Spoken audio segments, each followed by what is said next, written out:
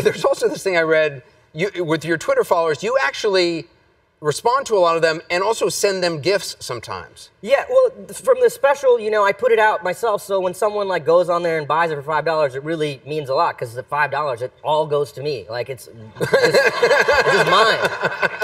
I can get it and like go buy, you know, tacos or cigarettes for kids or whatever I want to do. And it's great. So when people buy it, I am like very thankful. So there's a thing like on there, like when you buy it, you can like tweet and say like, oh, I just bought it, you should check it out, whatever.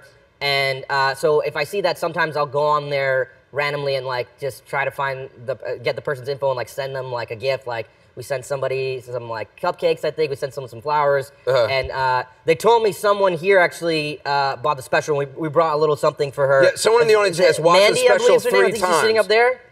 Yes, Yeah. that's me. So I brought a small gift for you. Oh.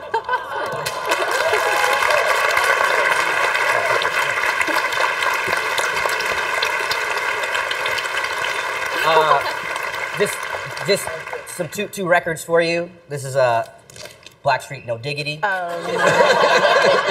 And I haven't heard of this guy before, but it's D Nice, and this is a song called Crumbs on the Table. So thank